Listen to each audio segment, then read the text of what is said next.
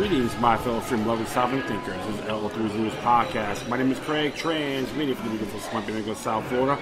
And today's date is Friday, May 3rd, 2019.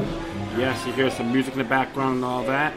I am at Downtown Saloon, located at 10 South River New Drive. Hold on, I hope I got that correct here. Hold on here, folks. Yeah, so I'm at 10 South New River Drive, east in the heart of Fort Lauderdale, downtown New River area. Cool little facility, a little history behind this place. It was actually used before it became downtown. This actual building was used to ship in liquor, distilleries and so forth during the Prohibition era of the 1920s. But like I said, it's a cool place. They let me do my show here, and I thank them for that. So I always support local shops, restaurants, and all that out of love. All right. I know I did talk about yesterday on addressing the disappointments I had with the Broward Sheriff and a few others. I'm about to do that another time. There's a lot of stuff on my mind right now.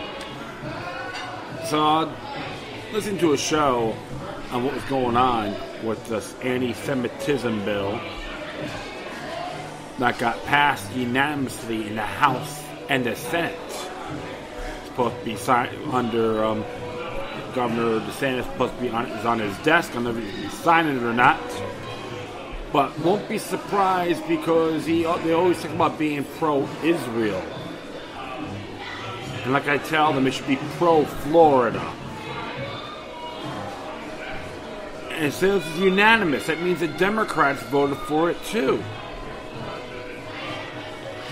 And I find this pretty startling. So I'm going to be looking at talking about House Bill 741, which is the anti-Semitism bill, which is guaranteed against Florida's Declaration of Rights.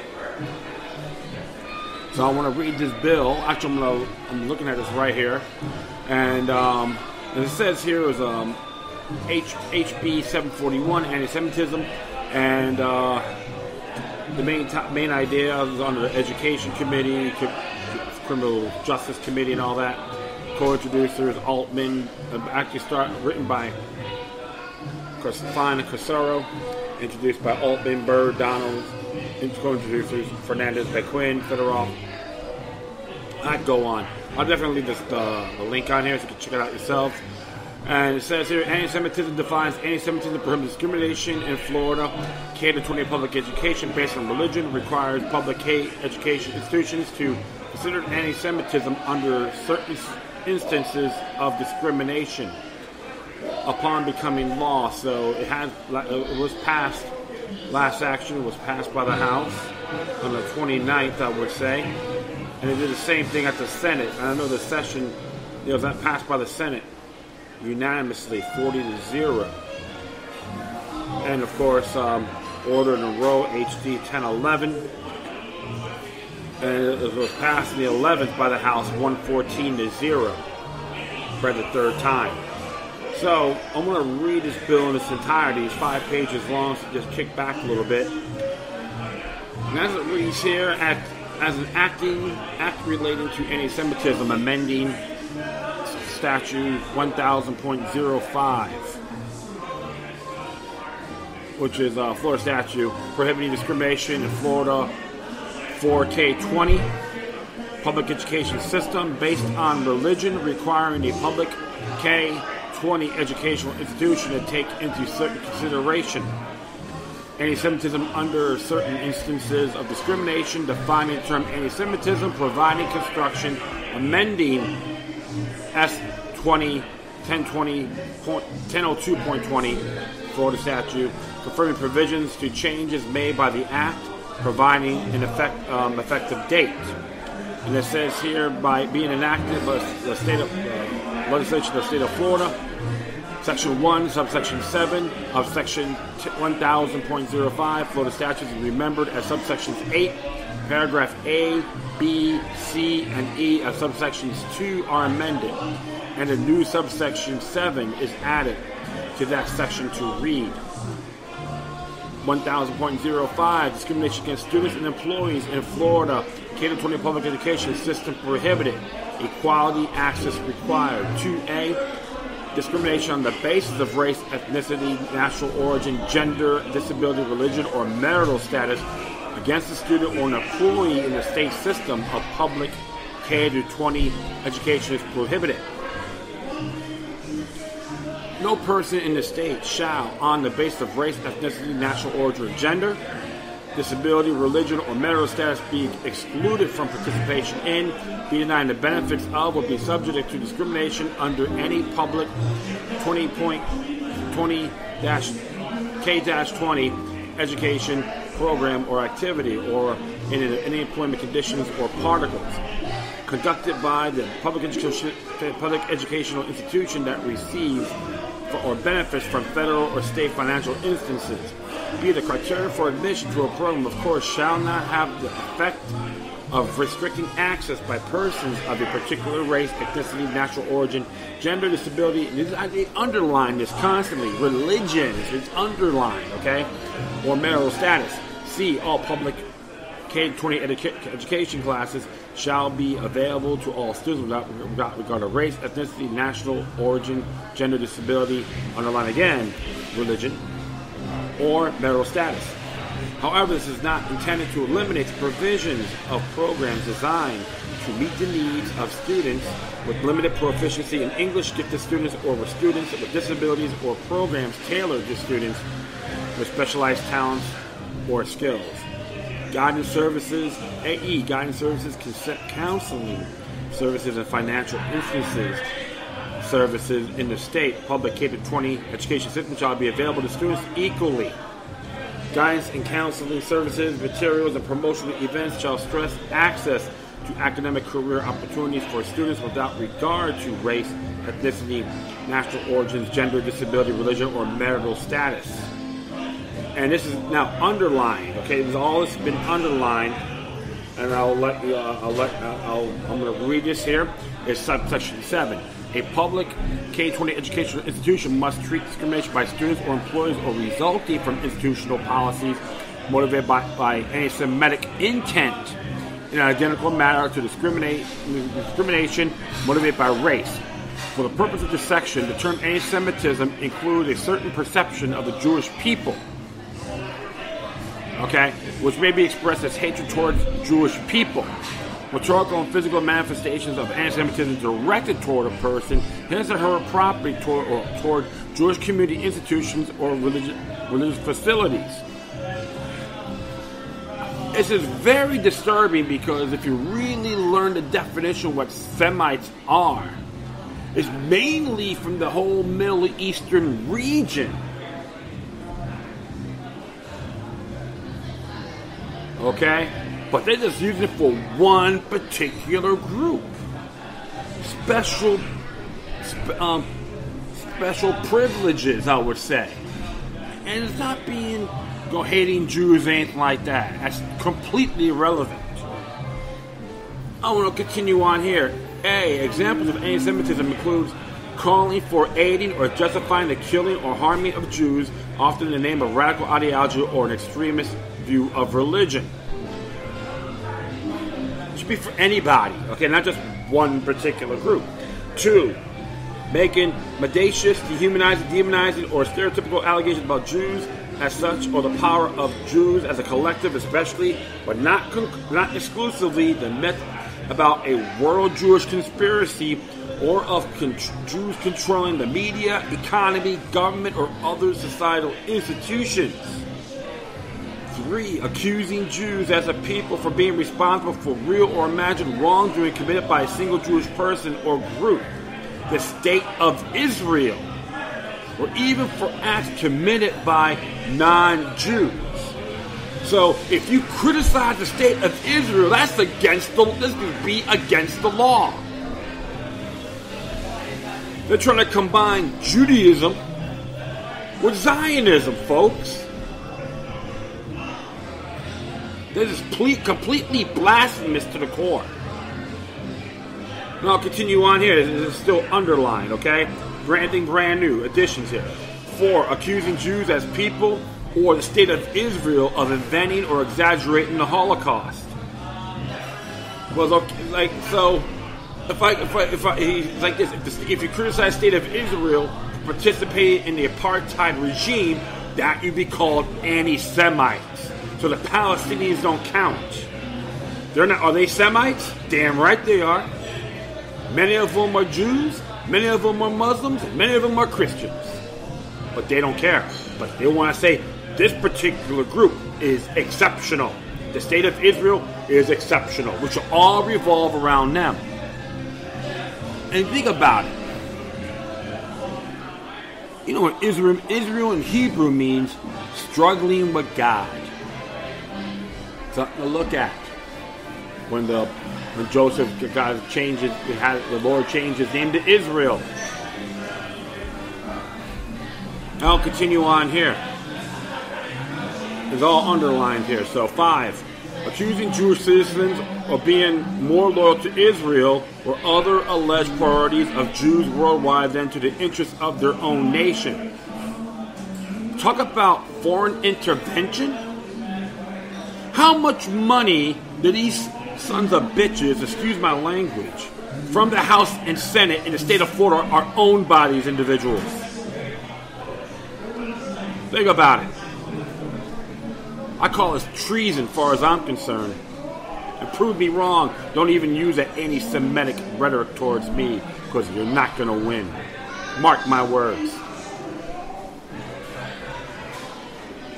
It says here, B, examples of anti-Semitism related to Israel, including 1, demonizing Israel by using the symbols and images associated with the classic anti-Semitism to characterize Israel or Israelis, drawing comparison of contemporary Israeli policy to that of Nazis, or blaming Israel for the interreligious or political tensions.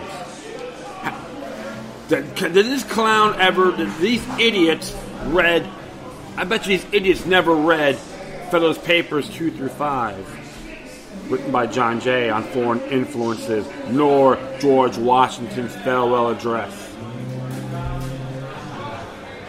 2. Applying the double standard to Israel by requiring behavior of Israel that is not expected or demand of any other democratic nation, or focusing peace or human rights investigations only on Israel. 3. Delegitimizing Israel by denying the Jewish people that their right to self-determination and denying Israel the right to exist. However, criticism of Israel that is similar to criticism toward any other country may not be regarded as anti-Semitic. Semitic, yeah. C. Nothing in this subsection shall be construed to diminish or infringe upon any protection under the First Amendment of the U.S. Constitution or the state constitution. Nothing in this subsection shall be construed to conflict with federal or state discrimination laws. So I see a double speak here, folks. It says here, subsection 2(7) of 1002.20 Florida statutes is amended to read 1002.20 K through 12 student and parents' rights. Parents of public school students must receive accurate and timely information regarding their child's academic progress and must be informed of ways that they can help their child to succeed in school. This is like all like not mainly underlined, but I'll let you know. K through 12 students and their parents are afforded numerous statutory rights, including but not limited to the following. 7. Non-discrimination. All education programs, activities, and opportunities offered by public educational institutions must be made available without discrimination on the basis of race, ethnicity, natural origin, gender, disability, religion, or material status in accordance with the provisions of 1000.05, Section 3. So it says religion hasn't been underlined, okay? And 3, it shall take effect upon becoming law. So it looks like you don't have to sign it because it's already been a law. It's been passed unanimously. So one thing that's funny about this, folks, is there's a little too much of a catch-22 with this bill soon to become law. It's null and void with all due respect and in good faith. It does breach our Declaration of Rights. No exceptions. It is the de facto law. And it's interesting here. I'm gonna, and of course, man, the pro-Jewish, pro-Israeli newspapers are climaxing on this thing. Like, oh, we're special. The world should revolve around us. No, they don't. Of course, the Holocaust, not only 6 million people died. They say around 20.5 million, under 20.5 million, according to some of the stuff I've read. R.J. Rummel's book, Death by Government, and a few others. But observe responsibly, of course. And I like when the late, great Ellen Zelman from the JPFO, Jews for the Preservation of Firearms Ownership, was the executive board at the time, wrote in his book, Death by Gun Control, and he talked about that chapter about the Nazis' occupation of Europe. He had in bold print, it wasn't just the Jews, it was everyone else. That's why and his man was Jewish by faith, and I respected him dearly, because he wants to teach people the bigger picture. And it's interesting here because the truth of the matter is, it does violate the Declaration of Rights. When they said it doesn't, it's a total hypocrisy, doublespeak right there. And like it says here, Article 1, Section 2, all natural persons, female and male alike, are equal before the law and have inalienable rights, among which have the right to enjoy and defend life and liberty, to pursue happiness, to be rewarded for industry, and to acquire, possess, and protect property. No person shall be deprived of any right because of race, religion, natural origin, or physical disability. But see right there, you have inalienable rights, okay? And of course, free speech.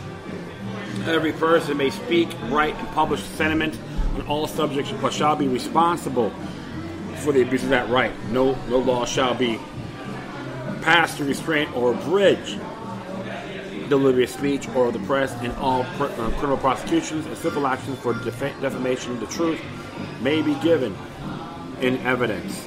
If the matter charged as defamatory is true and was published with good motives, the parties shall be acquitted or exonerated. So right there, goes right there, it makes this bill null and void. And it says here about no bill of attainder, ex post facto law, or law impairing the obligation of the contract shall be passed. So they technically, as considered a prohibited law under Section 10 of the same article, Declaration of Rights. Yes, this bill is repugnant to our Florida Constitution, null and void. And I'm an individual like myself. I'm not going to go witch hunting, blame everything on one particular group, which is absurd. A lot of beautiful people who are Jewish, honorable folks, and you got many of them are just ginos, Jew in name only, are frauds, synagogues of Satan. And they think the world should revolve around them. Many of them are politicians in the U.S. House of Representatives and the Senate. I could, you know who I'm talking about. I don't have to explain myself. This is why this is a very dangerous bill, my friends. You have the right to criticize, as long as you don't physically harm others. Plain and simple. So the physical threats of beating up on people for what they are, what they believe in, that's totally unacceptable. But criticizing, especially the state of Israel, sorry folks, that's unacceptable.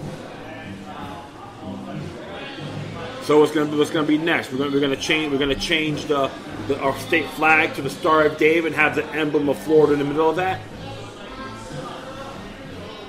No, I'm against it. This thing is null and void, and it's great because another thing I'm going to add to it as well is the Broward resolution, which was passed May 6, 2003. And it's interesting too because it says here.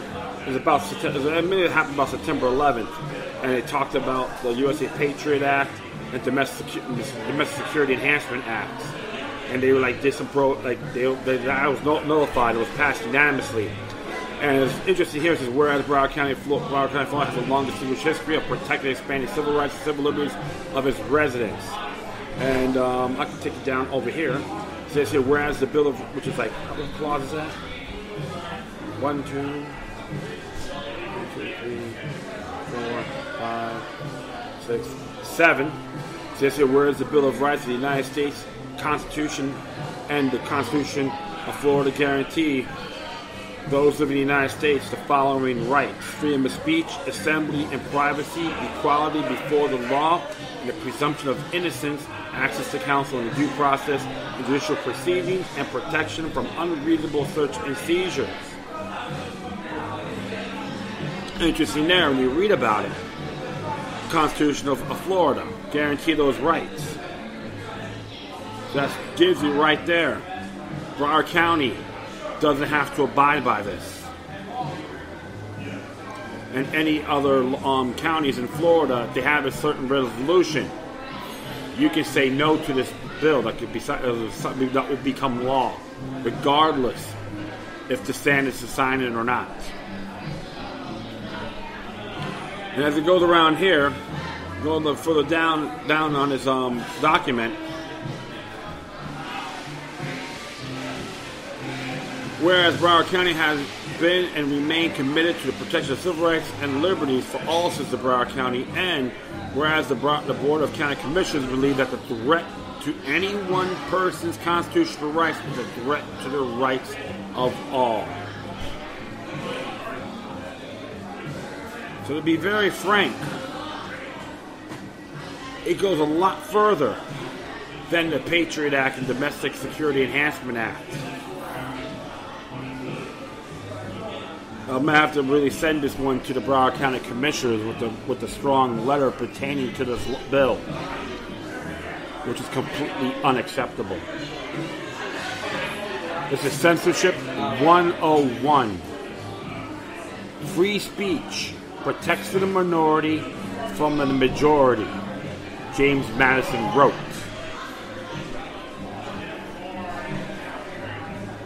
Constructive criticism, yes. Physical harm to others, violating their space, regardless, including the Jewish community, is unacceptable. But this one here, this 741, is anti-Declaration of Rights. And you folks out there want to defend it, prove me wrong if you dare. I'm calling you all out. Gary Farmer, Sr. or Jr., Senator, and House Representative Chip LaMarca. You chose poorly. You breached your oath of office. And if Governor DeSantis decides to sign it, he's an oath breaker too. Plus, contradicting the executive order he signed on suspending Scott Israel for violating his oath of office under Article 2, Section 5 of the same document, the Florida Constitution.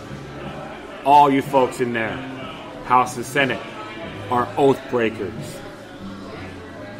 No exceptions, no defense, no excuses. The truth hurts. Free speech is more important than your feelings.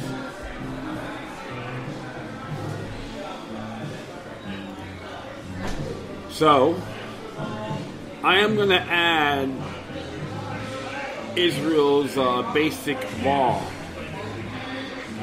in this memo as well, so you're supposed to examine this and judge for yourselves.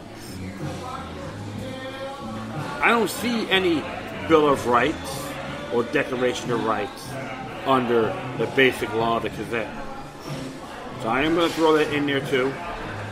If not, just look it up. If I forget, look it up. I had those moments. I make errors. And wow, that is it. I'm definitely gonna don't want to digress on this matter. So the next one here came from AmericanFreePress.net.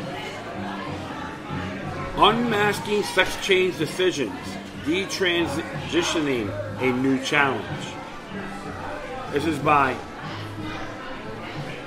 Tilton Adler. And there's a little beginning here, but with some 70% of transgendered young adults now wanting to change back to their original biological gender after changing, detransitioning is a new difficulty being faced by this confused and highly propagandized generation.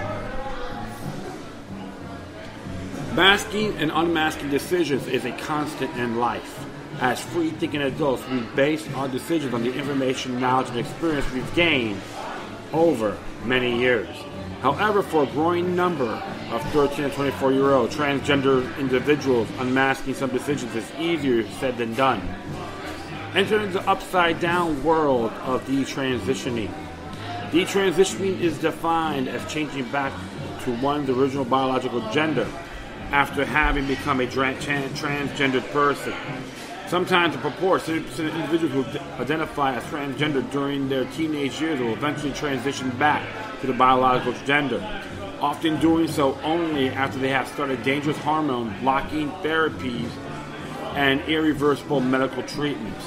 Increasingly, psychiatrists and medical doctors are writing prescriptions for testosterone and estrogen, hormone blockers that can have a permanent effect with the first dose, especially for children. Doctors are taking the affirmative approach, which is to say they are blindly accepting a new child's naive belief that they are trans, without any real psychological evaluation or clinical observation. Children are being trusted to make life-altering decisions for themselves regarding the chemistry of their bodies years before they are trusted to vote, join the military, or even buy alcohol. One of the results of this reckless acceptance is that those same 13-year-old kids who are now 22-year adults and are deciding they aren't transgender after all, with their bodies' hormones a wreck and their emotional state fragile, we have a generation left in biological limbo. What long-term effects the puberty-blocking hormones will have is yet to be determined. Will reproductive abilities be lost? Will these individuals' behavioral and emotional development be altered? The question of the role government should or shouldn't have in preventing doctors from prescribing such drugs to patients under the age of 18 is just beginning to be debated. Another issue is plaguing the parents and families of teens questioning their own gender, known as rapid onset gender dysphoria, or ROGD. Kids who grew up perfectly content with being a boy or a girl until they became obsessive with stories on the internet of people fixing their problems by deciding they are transgender. Psychologist Dr. Lisa Littman defines this developing epidemic as a type of late-onset gender dysphoria where the development of gender dysphoria is observed suddenly during or after puberty in a young adult who would have not met criteria for transgender in childhood. These adolescents convince themselves that they are transgender only after watching countless hours of YouTube videos in which their transgender peers use phrases like, "I found the real me," or "I finally fit in somewhere."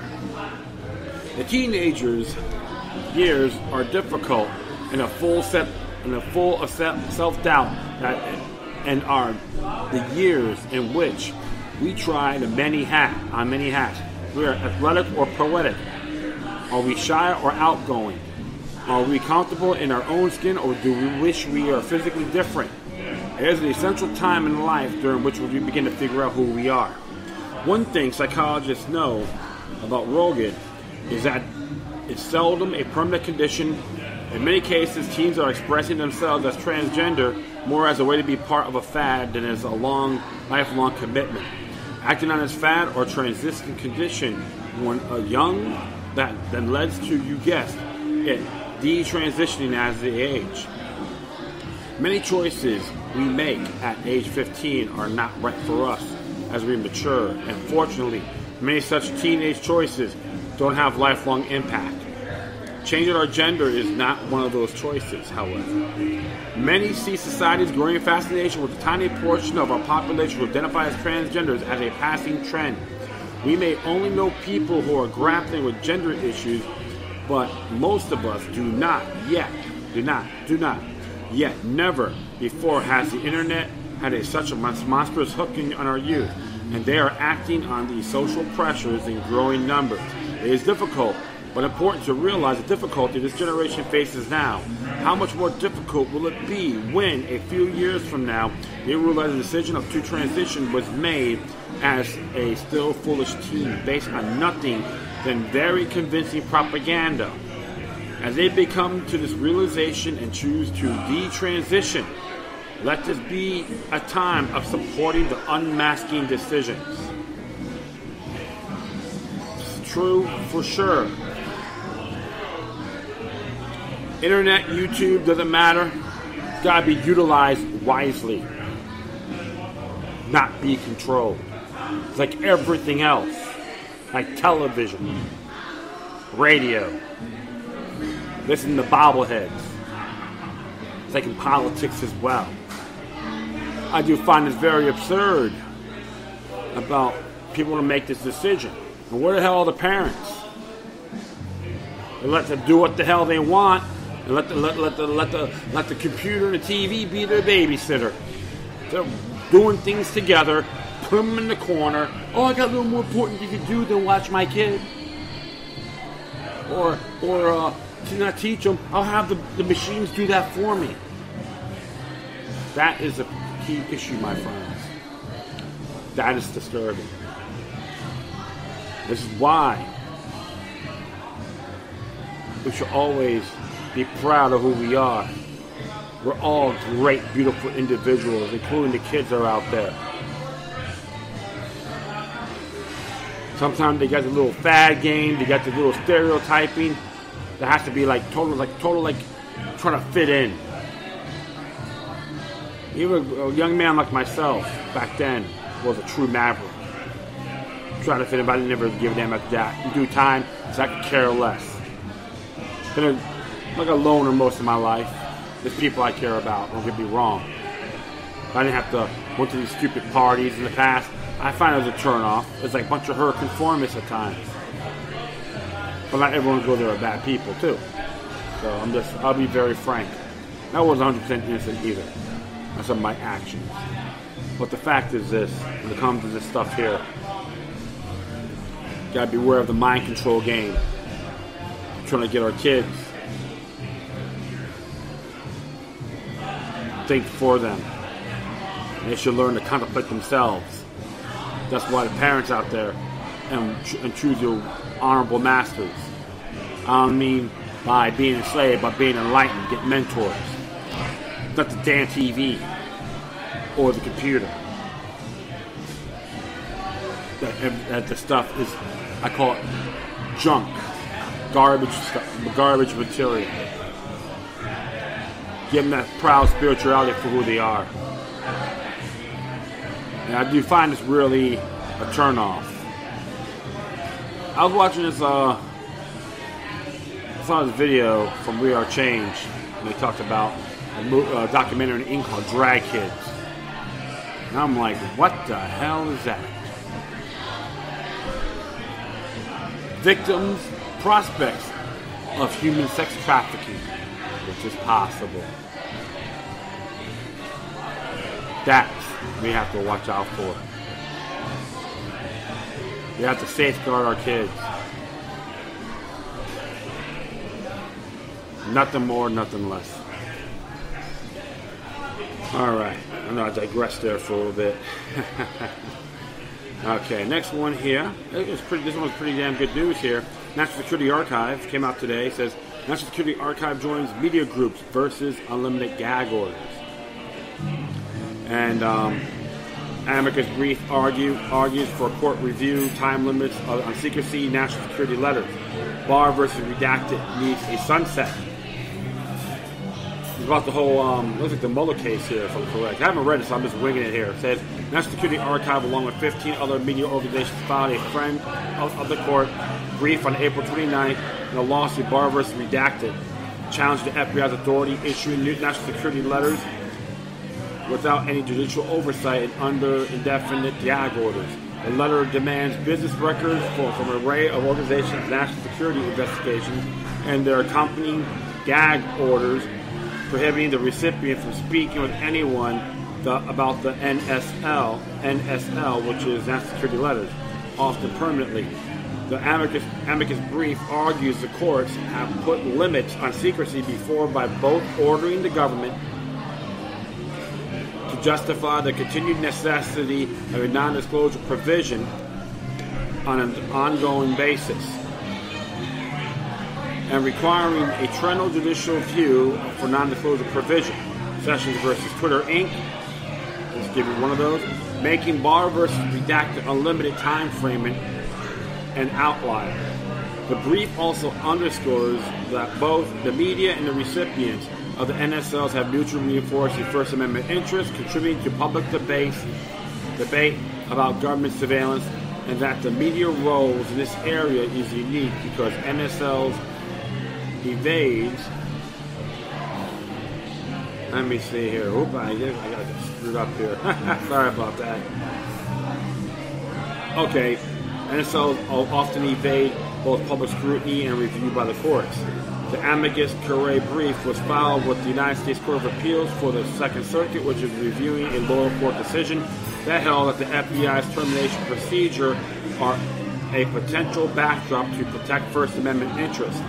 The archive was represented pro bono by Lisa Zickerman of Davis Wright Tremaine and Peter Caranjaw of D.A.L. Piper, the same team that represent the archive in the Gina Haspel torture cable case. National Security Archive versus CIA, which was forced to release the Haspel's torture cables and provide a chronological and black site waterboarding supervised by the future CIA director. Yeah, I think I did a show on that, by the way, too. Very interesting. This is why, my friends, you cannot look. You gotta really pay attention. That includes all the Trump supporters out there, too. You could be bamboozled. In addition to the archive, the brief was filed on behalf of the American Society of News Editors and the Associated Press Media Editors, Association of Alternative News Media, the Associated Press, the Center of Investigative Reporting, the Center for Public Integrity, First Look Media Works, Inc., the Hearst Corporation, the Malcard Company, the Association of Magazine Media, the New York Times, Online News Association, the Reporters Committee for the Freedom of the Press, the Society of Professional Journalists, and the Washington Post. In August 2016, D.C. Court Judge James Bosenberg became the first judge to publicly access the new gag order rules mastered by the USA Freedom of Information Act. He criticizes the NSL, specifically faulting several large loopholes in the new rules that would, in various circumstances, allow the NSL to remain open indefinitely. Bosenberg also faulted the lack of review for large swaths issues of NSLs. In 2014, an intelligence panel set up by President Obama proposing requiring judicial approval for issuing NSL in a cited 2008 Justice Department Inspector General report as proof that the 192,499 NSLs the FBI sent between 2003 and 2006 were extensively misused. The expert intelligence panel noted we are unable to identify a principled reason why NSLs should be issued by FBI officials when the Section 215 orders of pen register and trap and trace surveillance must be issued by the Foreign Intelligence Surveillance Court, or FISA, going to suggest a transition should take place as soon as reasonably possible. Then FBI Director James Comey spoke out against the suggestion. Guy's a chump anyway, sorry. There have been several victories against NSLs over the years. In addition, Sessions versus Twitter, Inc., and in reference National Security Letters number 16-518. The 2004 case Doe versus Ashcroft challenged the constitutionality of the letters, specifically their non-disclosure provisions, and the resulting related ruling issued by Judge Victor Moreo found that the NSL violates the Fourth Amendment. NSL violates the Fourth Amendment. A list of revisions of the USA Patriot Act allowing for greater judicial review and clarifications for non-disclosure causes. In 2015, Nicholas Merrill, who ran the small internet company TeknoAxe, became the first person allowed to fully disclose the contents of the NSL he received from the FBI in 2004. Thanks to a multi-year court battle, Merrill's gag order was lifted and revealed that in 2004, the FBI demanded Merrill turn over all physical mail addresses, email addresses, and internet protocol addresses associated with one customer's account, as well as telephone and billing records and anything else considered to be electronic communications transitional records. The NSL also demanded cell tower location data and any screen names or online nicknames associated with the customer in question. Also Director of National Intelligence, most recent statistical transparency report on the use of FISA orders and the national security letters during the 2008, during the calendar year 2018 shows that there were 10,235 requests filled for 38,872 subscribers information last year. For more information on these letters, visit the Archive Cyber Vault, which contains all 6 Director Intelligence, Statistical, and Transparency reports, and you can link that up yourself. So it's pretty cool. It has everything right here. And that came out May 9th, 2018. It tells you all about the documents right here, so you can see it for yourselves. And you know what? Pretty damn cool, I would say. And hey, freedom of information, my friends, for you, I support it. So it'll be interesting about the whole redacted thing. And I know too, a lot of the bills, a lot of the stuff from the Mueller report too. I think it's stuff from the Mueller report that has been redacted. It's just very interesting, and one of the things you gotta look at with the whole thing, because the fact is, some of this redacted information on the Mueller report is still an ongoing thing. So, and that's why with Roger Stone, there's a claim that, hey, we got to the prosecutor, I call him prosecutor attorney, don't want to give the redacted information on the report, which he has the right. If not, he's not going to get a fair trial. And here's the thing, friends, like him, Roger Stone or not, if you don't support his right to a fair trial, yours can be next. So this is why the whole thing needs a sunset. Hey, you know what? That'll be fine by me. And that's pretty cool. So, interesting stuff here. And so the National Security Archive crew chose wisely on supporting this cause. And hopefully people will see the bigger picture and support it as well. Transparency has to be, government works for us, not vice versa. No ends, ifs, or buts. Plain and simple. And that is it. I thank everyone for listening. Plus, feel free to download and share through social media networks. If you have any questions, comments, if you said something that's interesting you want to check out, whatever you do, please send your correspondences with decorum. Plus, I will leave all my footnotes, plus social media and email contact on my Spreaker page. All right. Once again, thank you for your time. Plus, always remember that demoniac resistance helps the soul and can liberate humanity. Until next time, take care of yourselves. Keep on spreading the love, and may your guardian spirits be with you.